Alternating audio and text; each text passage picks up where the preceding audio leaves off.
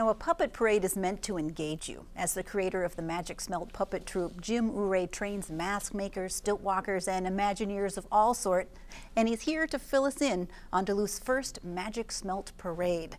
Jim, welcome to the playlist. I think you got a great look there. You look smelt-like. Okay, I think that's it.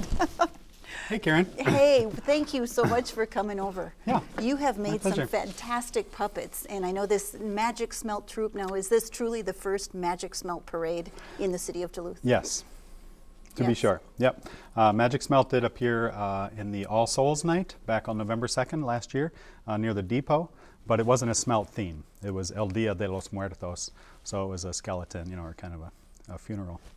So tell me about this, guys, and I understand his eyes are still wet, so I'll go easy on him. That's right. So this is one of our smelt clowns, and it's sculpted in clay, and then a papier-mâché form is built over it, and then the papier-mâché form is removed from the clay mold, and then we finish it off and, you know, rig it so that it's wearable as a mask. And this is going to be one of the characters in our presentation of the Smelt Queen on Sunday. I think that's just fantastic. Now, you've been working with different folks in town doing workshops, and we have some video of that, so you can see kind of the different scales of the puppets you have. Some of them are human size, and some of them are much bigger. That's right. Yeah, so a lot of times in this country when people think of puppets, they oftentimes think of sock puppets or, you know, Sesame Street type Muppets, but we kind of stretch the definition of puppetry a bit, and we treat the mask characters as if they were big puppets. And then, as you said, we have some larger puppets too that are quite a large scale. Like there's a Smelt Queen that's probably about 15 feet long. That's going to be part of our presentation and our parade on Sunday.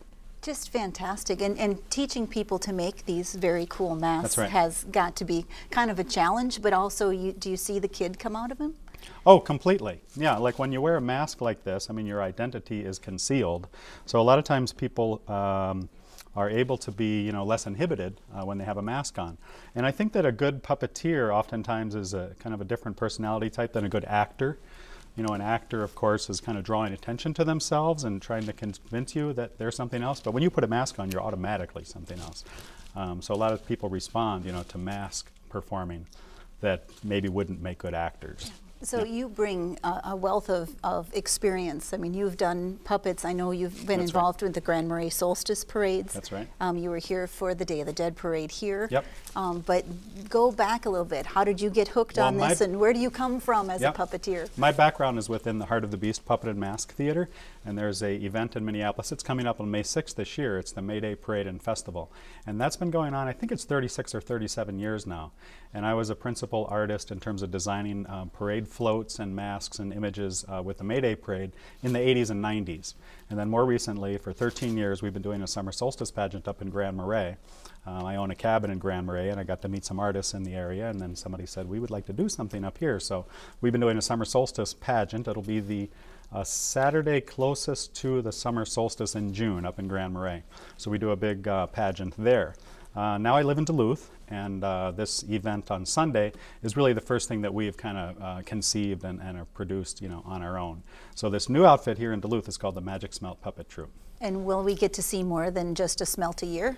Will we get to see anything else? Oh, we expect to do more, yeah. Yeah, but for starters, we hope that folks can come down to the aerial lift bridge at 4 o'clock, right behind the Maritime Visitor Center, and participate in this parade.